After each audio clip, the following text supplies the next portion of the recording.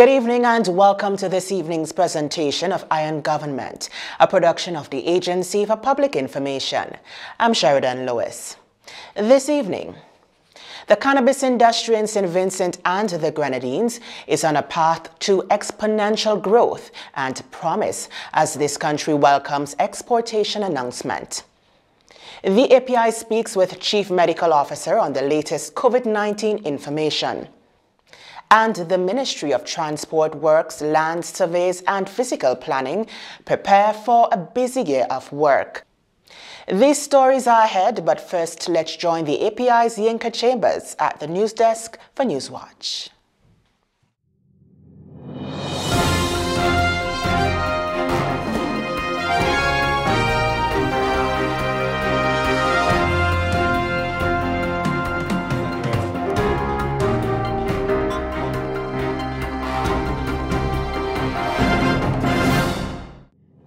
Good evening and welcome to Newswatch. I am Yinka Chambers.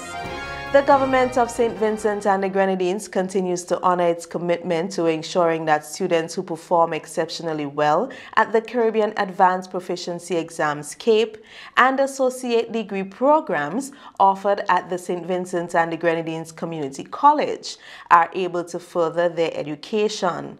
Speaking on NBC Radio on Wednesday, January 5th, Prime Minister Dr. Ralph Gonsalves announced that this year 61 students have received awards. Speaking on NBC Radio on Wednesday, January 5th, Prime Minister Dr. Ralph Gonsalves announced that this year 61 persons have received awards. The awards, he said, were made on the basis of recommendations of education officials presented by Minister of Education Curtis King in a cabinet memorandum on Wednesday, December 29th.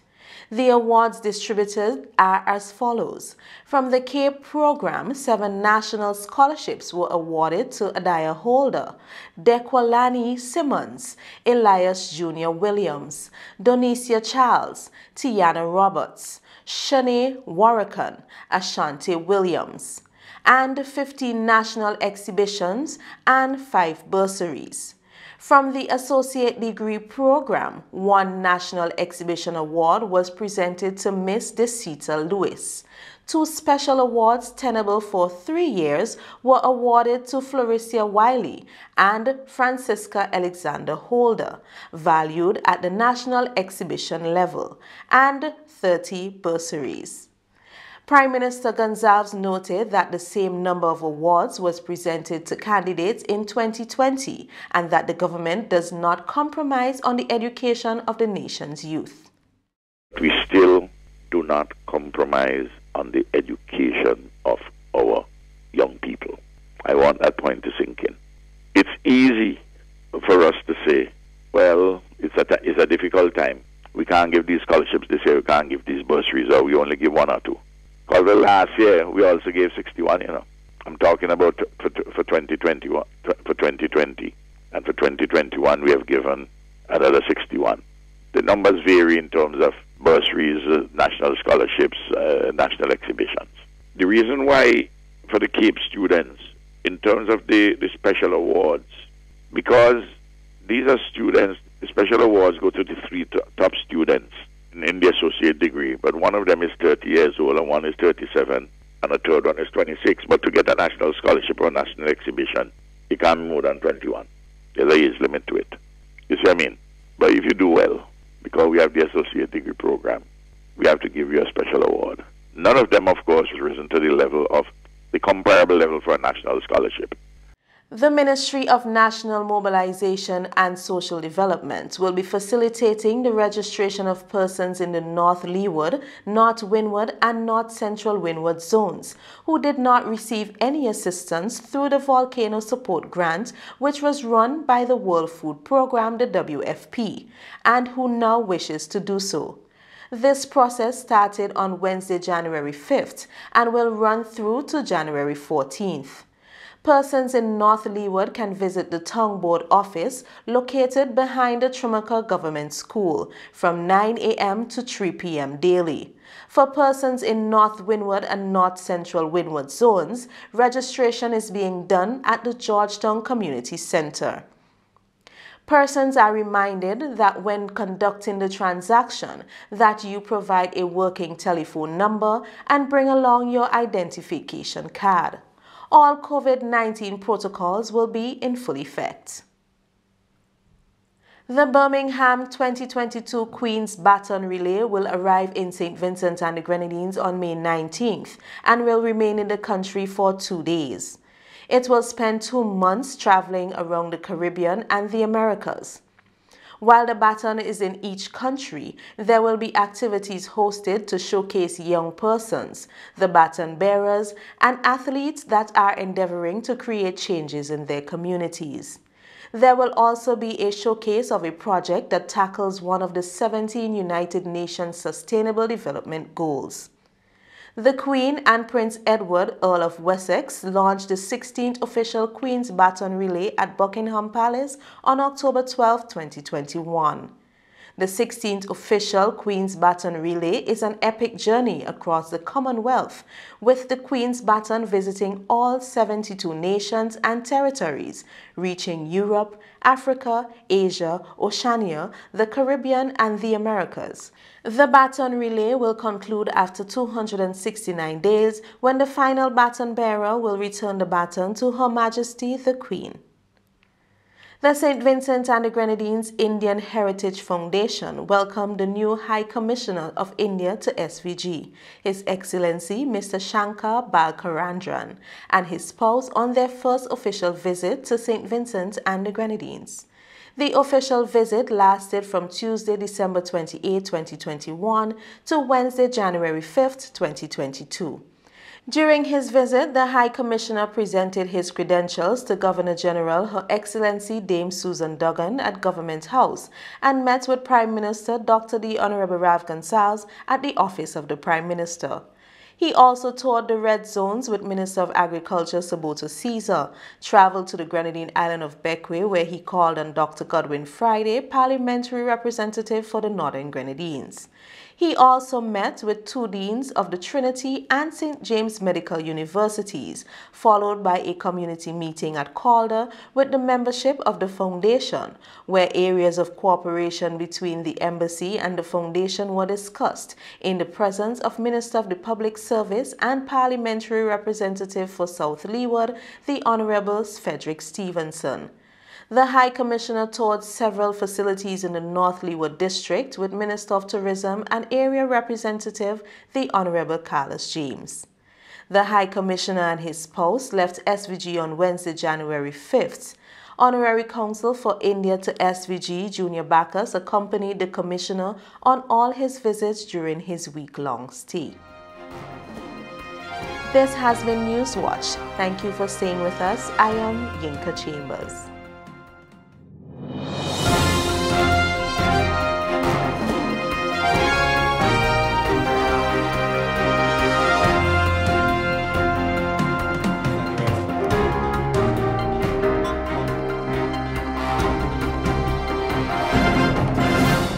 Diabetes is among the top 3 leading causes of death. Are you living with diabetes? If so, you may be at risk for developing complications, especially during this COVID pandemic. Let's tackle this problem by complying with taking your medication, increasing your physical activities, eating a balanced and nutritious diet, checking your feet as foot care is important, and contacting your healthcare provider. Remember, diabetes can lead to blindness, amputation, and numerous harmful and life-threatening effects. Protect yourself. Know your numbers. Hearts Movement SVG reminds you to love your body and treat it right. Your health, a shared responsibility.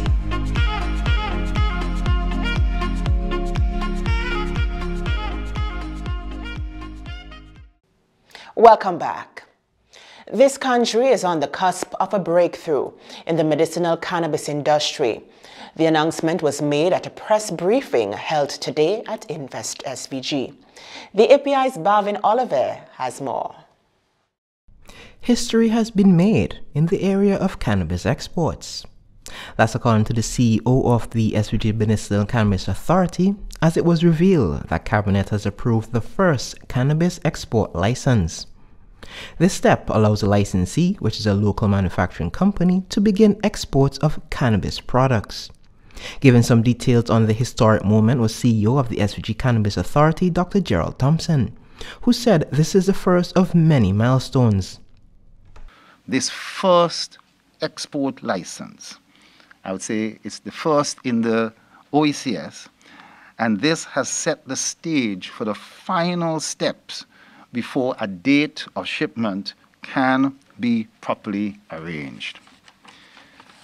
Of the many milestones in this journey, I want to highlight, of course, other milestones, the granting and award of licenses under the Medicinal Cannabis Industry Act.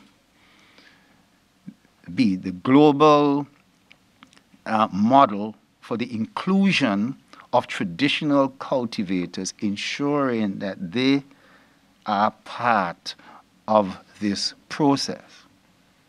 C, patient access regulations, the first in the Caribbean. D, dispensary pharmacies established here in St. Vincent and the Grenadines, and the availability of a wide range of locally produced and manufactured medicinal cannabis products for patients. But in addition, the ability of visiting patients who are suitably qualified to obtain such products with prescription. F, the medicinal cannabis authorities' capacity and its experience in conducting what is now known as good agricultural and collection practices, GACP standards, and the extensive training of all licensees in GACP, including the traditional cultivators, so as to lift the quality of cannabis product we produce even higher. And then H, the construction and full operationalization of the state-of-the-art laboratory testing facility at ENUMS. And really, this, I would say, is an achievement that we have been particularly proud of. And this is one of the first, and we hope that this is also going to have a far greater reach. We consider it to be a passport for export, the tests that are available there. And G, obtaining confirmed national estimates from what's known as the International Narcotics Control Board. I don't think many persons still realize that globally, cannabis is under the control as a narcotic. Major efforts has been made, I would say, to try and deregulate, and you would have heard this in a number of countries, but still internationally, there are these restrictions that St. Vincent and the Grenadines must still adhere to. And we have been navigating the whole process so as to be compliant, because to be compliant means that you are also able to trade and to export. And of course, what I would have mentioned in terms of obtaining that import license and now Cabinet's approval of an export license. I imagine that the company that has received this export authorization and license now is going to be moving very swiftly to consummate our first export. And that this is going to go a long way, that as this process is repeated, that St. Vincent is going to be considered not only a global player with this new industry, but one that is producing some of the highest quality product that has the ability to be tested and shown to be of high quality, and that the services that are going to be available for patients, both home and wherever that cannabis is exported to, that people will be truly satisfied with what we consider is a true Vincentian product. Also recognizing this historic moment was Minister of Agriculture, Forestry and Fisheries, the Honorable Subota Caesar. He said this first step creates a tremendous opportunity not just to deliver quality products, but also to work with other cannabis producing OECS countries. The MCA has done an excellent job. And when the history books are written and students of history canvas an analysis of this period, it will reflect that on January the 5th, 2022, that the Cabinet of St. Vincent and the Grenadines made a very important decision to issue the first export license for cannabis. And that is not only in St. Vincent and the Grenadines, but within the sub-region, it is the first in the OECS. And I want to make a call to the other member states of the OECS who already have embarked on a path to establish a cannabis industry and industries in the islands, that we see a clear opportunity for us to work together. We have been blessed in St. Vincent and the Grenadines to have the traditional cultivators who assisted us in ensuring that the framework that was established is an excellent one. And Invest SVG, working with the MCA, we have been able to attract investors locally, regionally, and internationally. And because of the hard work of several teams working together, we were able to bring to our shores a state-of-the-art, world-class lab, gold standards. And the investors who have entered into a joint venture relationship with the Medicinal Cannabis Authority, they are now able to sell their services not only to the stakeholders in St. Vincent and the Grenadines, but other member states of the OECS and CARICOM in need of these lab services to be able to export. They can come to St. Vincent and the Grenadines and send the product here to be tested. The establishment of the political will was one. Setting the legislative framework is very important. But bringing the factors of production together in a period of a pandemic definitely took a lot of work. And I want to recognize all of the stakeholders in the cannabis industry. You continue to choose St. Vincent and the Grenadines as the jurisdiction for your investment. And the hard work of Invest SVG definitely is making your work easier.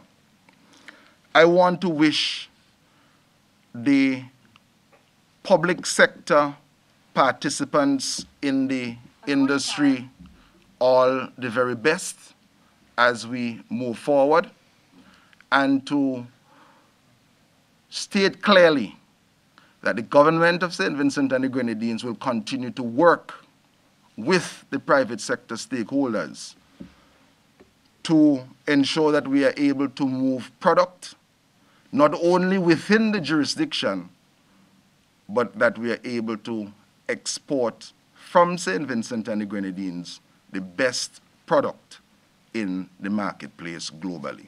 Thank you very much. Meanwhile, Executive Director of Invest SVG, Annette Mark, said the local company has already made tremendous investments both in capital and experience, and believes their involvement in the industry will be an asset. Mark gave the assurance that Invest SVG will continue to do its part to attract investors to the industry. I must say too, working closely with them, that I have recognized within the company, there are some bright stars, there are some young people within that company, very professional, and they have brought to the industry, their level of knowledge have lifted the industry and have definitely helped us where we are sitting here, because it is new to us all. And I know that even the Medicinal Cannabis Authority have benefited from their knowledge. It's a learning experience for all of us, but we are learning together. I know at some point in time, I know the Minister, I know this is a proud moment for you. You've put a lot, we of all, and you in particular, have put some long hours into this industry. I remember our times when we were doing the legislation itself, receiving calls, messages, and whatever at all hours of the night from the Minister. So I know he has been working round the clock, even after. And of course, the Medicinal Cannabis Authority itself, I have to say, they are a shining example. They have done so much. They have gotten so far. They've been able to build a laboratory, which I know is going to benefit not just St. Vincent, but the region as a whole. So I think they have really made steps, leaps and bounds, given our setbacks, given COVID, given everything else. And of course, Terrell Mapp, how could I forget Terrell, has been there, working, assisting, supporting, and we at Invest SVG are very happy to have been part of this process, been part of this journey and being here today. Like I said, we have a long way to go, but one thing we have seen is that working together, what we can achieve, even in the face of adversities. And I want to thank everyone who has been there and supported us. The Minister, we got a long way to go, but I know we're going to get there. And Gerald and Terrell, thank you all for your support, and it's a pleasure working with you. Ezra and Spirit, been there from the beginning also. And like I said, I'm so happy to be here today to say that we are now at this point where we can export. After all that hard work, but it's only a drop in the bucket. We will continue to facilitate investors. We will continue to work with the Minister and with the MCA. There are opportunities within the sector. Reporting for the API, I am Bavin Oliver. Coming up, we'll learn more about the latest COVID-19 information here.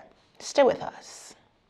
Stop the spread of viral infections, including the flu and COVID-19, by practicing proper hand washing.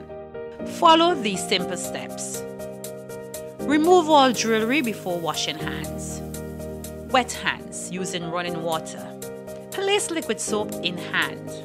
Circulate using rotational movements. Interlace fingers and repeat switching hands. Wash back of fingers, rotating them in the palms. Wash fingertips, rotating them in palms. Wash thumbs using rotational movements. Thoroughly wash hands down to the wrists. Rinse hands. Dry with clean tissue. Turn off tap using tissue. Use tissue to open door and discard in bin. A simple act can make a huge difference. Stop the spread of viral infections, including the flu and COVID-19, by practicing proper hand washing. This is a message from the Ministry of Health, Wellness and the Environment.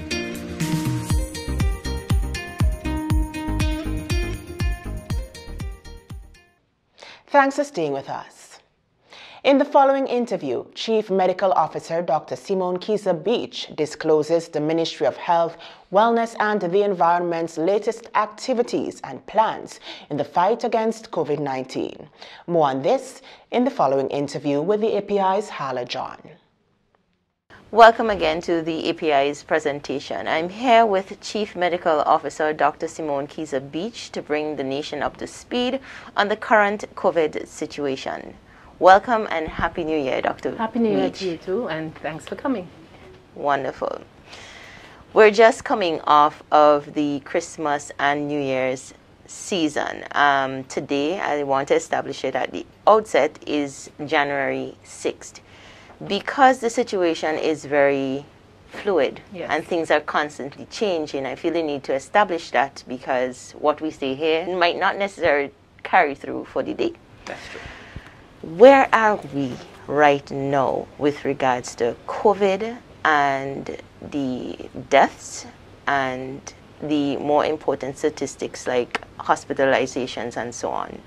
Okay, so as of this morning, the 6th of January 2022, we have 6,242 reported cases, and these are cases, PCR tested cases at our lab. So that figure does not include the many persons who have done antigen tests, whether at our clinics or at a private facility or even at home. So let's keep that in mind. Right. So we are at 6,242 as of this morning. Of those persons on our books, we have 806 persons being active. However, that figure includes persons who would have cleared already, so we have to do some confirmation that we have cleared them because those will be persons in November. So those persons have cleared because our system is by 14 days you have cleared unless you have long COVID or something else is going on. But officially on the books, as this morning, before we do that clearing, we have 806 active cases of COVID in St. Vincent, meaning not cleared. And extremely important is that as of this morning, we still have, in terms of reported deaths, 83. But I would say that overnight, we have had 2 deaths at the Milton Cato Memorial Hospital in one of our COVID observation areas, which we are still trying to determine exactly cause of death and cause of death and the proper notification. So by the end of today, we might be at 84 and probably 85. All right. And also important, between Monday and Tuesday, we had an additional 203 PCR positives. So we can safely say, sadly, that we are square in the middle of our 3rd spike. Our first spike was December 2020 into January, February 2021. Our second spike was September into October 2021. We settled a bit into November and early December, and we are back full into our 3rd spike. And what we must acknowledge is, even though as of today we have only had 1 laboratory confirmation of an Omicron patient in St. Vincent, somebody positive with the Omicron variant of the virus, and that was from CAFA. The way we are seeing in terms of the replication, so 1 person and then more than 5 persons around being positive and the exponential increase in cases, right, we are pretty confident that Omicron is circulating rapidly within our population. Wow. All right. So just, and also, I know there's also been a lot of talk about the Omicron and that the vaccines are no longer. Yes, a lot of talk about that. Right. But still, remember, we started out with a lot of these vaccines having efficacy levels over 75, over 85, into the 90s. Right. Normally, for any vaccine, all you need is something over 50, because it means that if I take this vaccine, I have a more than 50% chance of not getting as sick, of not dying, or, you know. Right. So that when you start to talk about vaccines, and I'm not sure if you remember when these things came out, it was like, my Lord, this is really, you know, a lot, because these are extremely high levels. So it's almost as if you started out very high, and yes, you are battling the Omicron and the Delta and all of those things, but you're still at a very good efficacy, very good effectiveness level, at a level where if you take this vaccine, you are still less likely than an unvaccinated person. You are still less likely to be infected. And if you are infected, you are still less likely to become very sick. You're still less likely to have to be admitted to hospital. And you are still less likely to die. Okay? And you said as at today, we have had 83 recorded deaths. I'm going to ask you, are any of these deaths at present identified to be those of vaccinated, fully vaccinated persons? No. So as of those 83, we had one person who had received one dose of a vaccine a few days before they died. Right. So as of that 83 figure, we have had nobody dying who was fully vaccinated. However, as I said, we are currently investigating 2 deaths that took place in the last 24 hours. And one of those persons is a fully vaccinated person. Okay. So that by later today, we would know for sure if that is the case, and that would be our first person who has died from COVID who was fully vaccinated.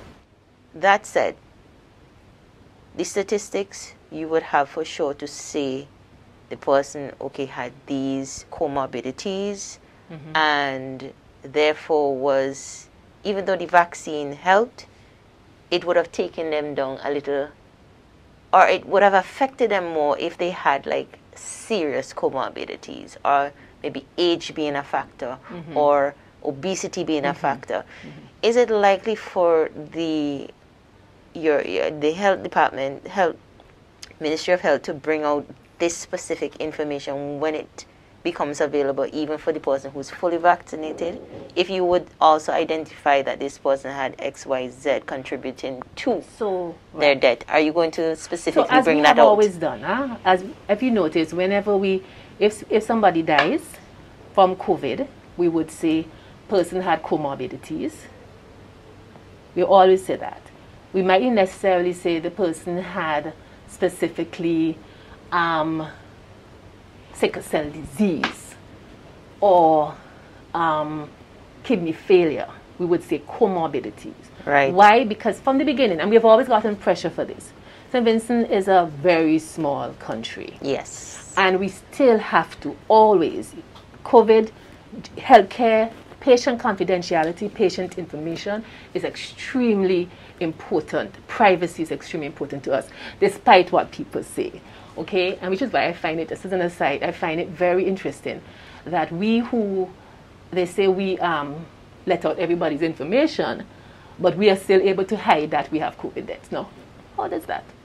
How does that work? Vaccine deaths. If we can hide, if we can keep something quiet, how are we keeping that quiet? Anyway, let me get back. So we always state whether the person has comorbidities, their age.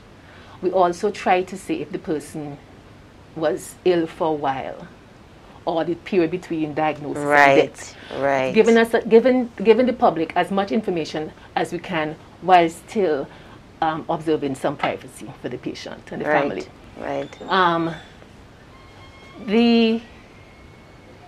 So I could say that according to our existing, the information we have so far, for this particular case, if it comes out that it really is a fully vaccinated person. This particular case, again, is someone who has comorbidities, who had comorbidities. And so that, as we said, the vaccines decrease the likelihood. There's no 100%. Right. A lot of people are saying because they're not preventing illness or death 100%, they're no good. No, no, no. They decrease. Right. And so we have been able to, we have had 83 persons dying from COVID. None of those persons was fully vaccinated, as in having had both doses and passing 2 weeks after the vaccination. Okay. If we have this case is confirmed, it will be the first case, and it is somebody who is over 50. It is somebody who has comorbidities, and sadly, and this is what we are trying to avoid, is that the person apparently was ill for more than 5 days, but presented to us one day, yesterday, and died on the same day. Oh. Within 24 hours. So, and that's another thing. So you said about what would somebody do. So we are urging persons because sadly persons are afraid to come to us. Right. They feel that, you know, it's not going to be a good outcome if they come to us. But we are urging persons, as we have done for dengue and everything else, seek healthcare early. Because what we also know, yes, we have Omicron, but we still have Delta. We still have Lambda. We still have those things which can go very quickly from I'm feeling okay to I'm not. Okay.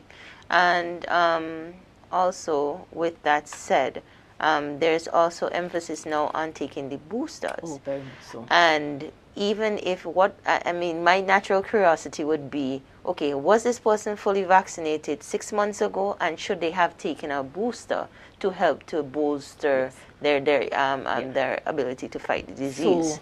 So if it is that this is confirmed, the information thus far does say that this person did have their vaccine more than 6 months ago, and so. And that's the thing about this whole horrible pandemic. Persons are saying, oh, you need to take a booster, so that means the vaccines are not good. No, no, no. I know of one person who was vaccinated, had COVID in October, and is positive today. Positive today. October is 10 months to 2 months ago. So they're not this thing about natural immunity. Right. It's so inconsistent. Right. I might have COVID and my natural immunity takes me 6, 7, 12 months. You might have COVID and your natural immunity did not last for 1 month. Wow. Granted, the person has a very mild case right now compared with their previous one. But it's just to say that, you know, some people say, oh, I'll just wait and get it and I'll be fine. Or I had COVID, so I don't need to be vaccinated. Because, you know, our policy here is you get COVID, you're ready to be vaccinated 1 month down. Huh? Other countries are still doing 3 months and so on. But we were saying this because of what we were seeing. We were seeing persons who had COVID in the December, January spike and coming down with COVID again. So therefore, we pushed up. You see, you have to do it according to what you are seeing in your context, in your population. Right? So, yes, boosting is extremely important. As I said, we looked at the figures of persons who are positive cases vaccinated, and we saw the gradual increase in breakthrough infections as we came down to the end of the year. Why? Because these people are coming up to their 6 months, or even their 8 months, because Pfizer is 6 months. Right. Sputnik and AstraZeneca, they are 8 months, right? Okay. And Pfizer, they just announced they're even saying 5 months. So 5 to 6 months for Pfizer. Sputnik, AstraZeneca, we're talking about Sputnik V, so 2 doses, or AstraZeneca, 8 months. If you had Sputnik Light, we're going to ask you to get a booster at 3 months. Okay, so each vaccine has a booster right now, and they're available. So the at boosters are the same vaccines, huh? It's just the same vaccine. It's the same vaccine. Okay, okay. Most, so you can just top up. Just top up. Okay. Right? So you're just giving yourself a little boost. So for example, your tetanus, when you have tetanus and you come for your tetanus booster 10 years down, there's just another tetanus dose. Okay, okay. That's what the booster is. It's just like a nudge you into remembering your system into remember this is what it is. Right. And of course, the fact is, if you've had it for 6 months and you've gone fine, why not just take it again? Right. Yeah. I mean, we have had, generally speaking, very few severe reactions. We have one case now that we are looking at. And then there was another case before where somebody had a serious pre-existing condition, decided they were going to take the vaccine because COVID on their condition would have been much worse. And they had the expected flare-up of that condition, and they worked through. But if you think about it, we have given over 60,000 doses of vaccine. Right. So if you are, and it might sound harsh for the individuals, but if you look at the country as a whole, if we're able to give 60-something thousand doses of vaccines and you divide it by 30,000 persons, and we come up with 2 persons who have had significant side effects, we have to look at the bigger. Yeah. Significant work is expected to take place this year by the Ministry of Transport Works, Land Surveys and Physical Planning. More on this after the break. The hurricane season is upon us, and as we know, hurricanes can be dangerous. Listening to the hurricane warning messages and planning ahead can reduce the chances of injury or major property damage. Before a storm or hurricane hits, get to know your emergency shelters. Contact NEMO for the closest shelter to you. Have disaster supplies on hand, flashlight and extra batteries, portable battery-operated radio and extra batteries, first aid kit, non-perishable canned food and water, non-electric can opener, essential medicines, cash and credit cards, and sturdy shoes and raincoats. Where possible, apply hurricane roof straps. Review your insurance policy and ensure you have adequate coverage. Do not take chances with your life and property. Be hurricane ready today. A message from the Agency for Public Information and this station. Let us unite and do the thing right. My name is Ruth Stevens and I've taken the vaccine. I believe in the science because I came close to losing my son. My son, who is about 40, luckily, he was only there for about a week and he was dismissed from the hospital. In addition to that, one of our guests, Garifuna, my neighbor back in the United States, who was here 3 years ago, he lost his life because he got the COVID and was taken to the hospital, and his wife hadn't seen him again. He was buried and they are yet to have a memorial for him. But looking at what's happening in today's society, we need to take the vaccination because all of us, we are vulnerable to this disease. Yes, there are some questions that we have, but if we take sick and we go to the hospital, we may not be able to survive this virus. So take the vaccination and let's all survive together. Vaccinate if you want to eliminate the spread of the virus in our place, and do not procrastinate, but rather let us vaccinate. Welcome back. The sum of over $127 million has been allocated to the Ministry of Transport, Works, Land Surveys and Physical Planning for the 2022 fiscal year. This was disclosed by Portfolio Minister Montgomery Daniel during his contribution to the debate of estimates of revenue and expenditure for the 2022 fiscal year at the last sitting of Parliament. Daniel said his ministry will be carrying out significant work for this year. Some of the work include the relocation of the concrete and asphalt plant in Argyle, the volcano relief and reconstruction program, and the feeder road improvement program. We now bring you an excerpt of Minister Daniel's contribution to the debate of estimates of revenue and expenditure for the 2022 fiscal year. Madam Speaker, For this year, 2022, what is happening? That the Ministry of Transport and Works, Lands and Surveys and Physical Planning,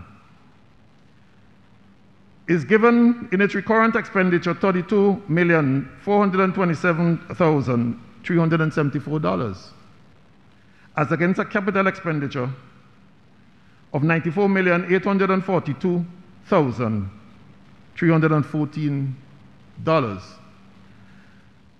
A grand sum of $127,269,688. Madam Speaker, the Ministry of Transport and Works has always been one of those ministries with large expenditures. And much is expected of it for this year, 2020-22, because of the enormous amount of works that are projected for 2022. And I want to commend the Minister and the Ministry of Finance for giving us 6 new positions under policy planning and administration, where we would have 5 new school bus drivers and 1 other driver for the electrical inspectorate. Although we need a little bit more than 5 school bus drivers, but we are satisfied that we can fill that gap with 5 new drivers at this time. Under engineering and project management services, we actually got 3 positions. 2 engineers, 1 electrical and 1 mechanical, and 1 senior engineering assistant. And we are grateful for these positions because there's a lot of work to be done in relation to the physical infrastructure that is required at this time. We really want to strengthen the engineering department to carry out the increase in the workload that is before us.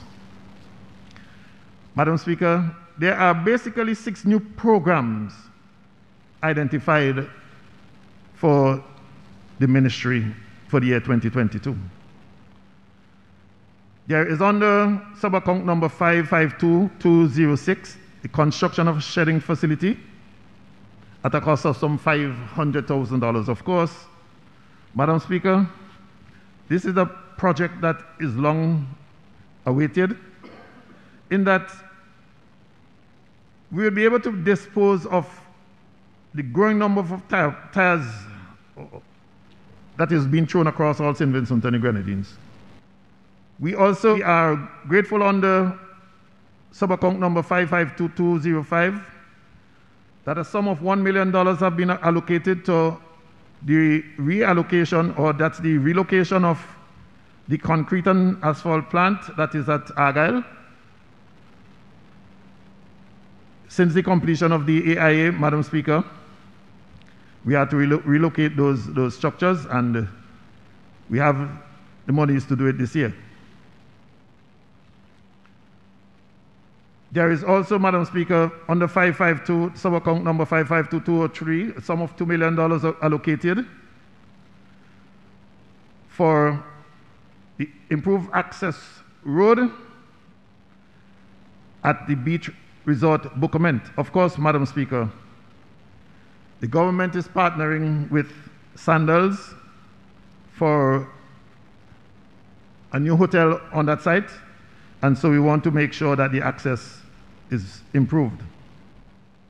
There is also, under sub-account 552202, Grenadines Road Rehabilitation. There's a sum of $500,000 there allocated for consultancy study for the upgrade of the road network in Beckway, Canawan, Union Island, and Mayo.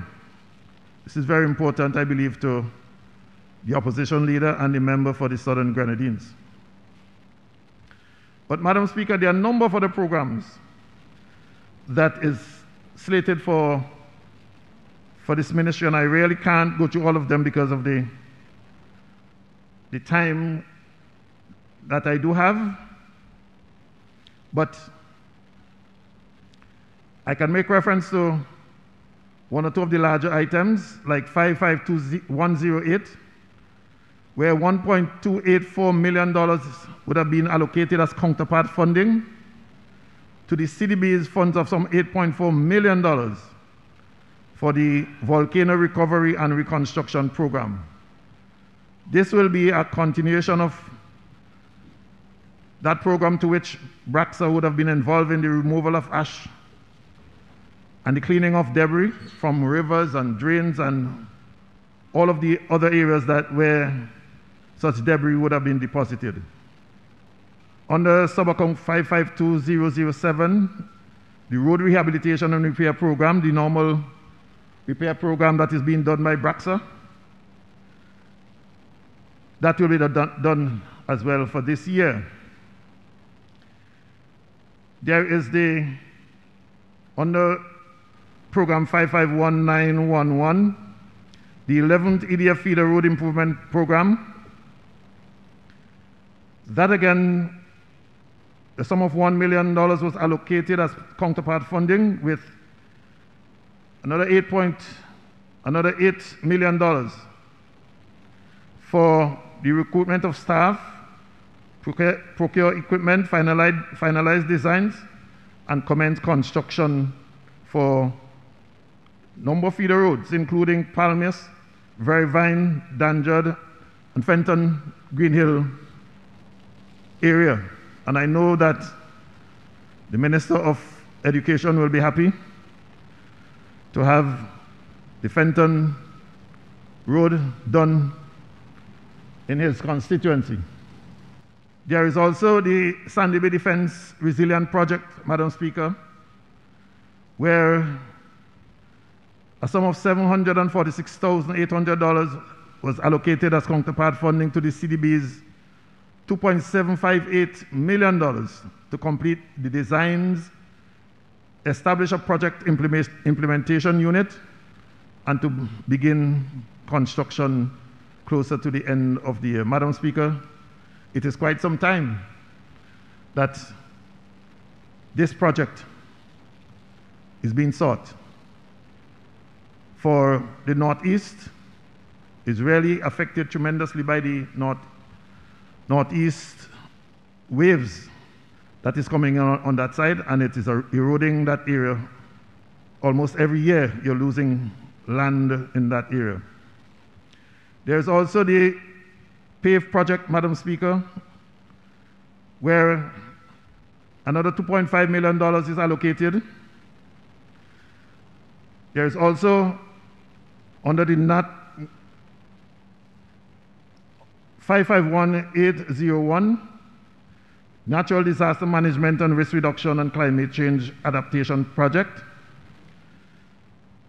Again, a sum of $1 million was allocated as counterpart funding to the CDB's $12 million. And work will be seen in the Union River Defense, Union River Bridge, Chapman's Road, Maroon Hill Road, retention payment for the Langley Park Feeder Road, Union River Works, and Yambu Tiviot is also seeing some work there. There are some 23 roads, basically, 11 in the first phase, 12 in the second phase. All of these roads are scheduled to be done by the end of the year. And therefore, the Ministry of Transport and Works will be working with KDLA contractor this year, 2022, to ensure that the work go on schedule. Madam Speaker, there are many more projects, some of a smaller kind, like $3.3 million for the construction of the Mesopotamia Community Center, Fort Charlotte Bridge, VG Highway, all of these, they are in the budget. And we are looking forward to having these works done for this year. The public is asked to take note of the following announcement. All persons who qualify to be registered as voters and therefore as holders of the National Identity Card are asked to visit the registering officer at the undermentioned venues in their constituency. Registration takes place between 3:30 p.m. and 5:30 p.m. Those persons desirous of being registered must take along their birth certificates, marriage and/or citizenship certificates, along with a photocopy where necessary, as well as NIS cards. Monday 10th and Wednesday 12th, North Windward, Sandy Bay Learning Resource Center. South Central Windward, Diamond Government School. South Windward, Stubbs Government School. Marikwa Government School. East St. George, Caliqua Town Hall. West St. George, Belair Government School. East Kingstown, C.W. Prescott Primary School. Central Kingstown, Police Band Room, Lago Height. West Kingstown, Public Health Building, Rose Place. South Leeward, Kittels Learning Resource Center. Central Leeward, Barrowley Government School. North Leeward, Spring Village Police Station. North Central Windward, Monday 10th, Georgetown Government School. Wednesday 12th, Park Hill Government School. Beckway, Friendly Society Hall, Port Elizabeth. Union Island, Social Welfare Office, Clifton. And Canawan Administrative Building. The public is hereby advised that the Electoral Office is attempting to register all elderly and/or incapacitated persons at their homes. Please inform the registering officer of persons needing this service. For more information, you can visit our Facebook page at API SVG.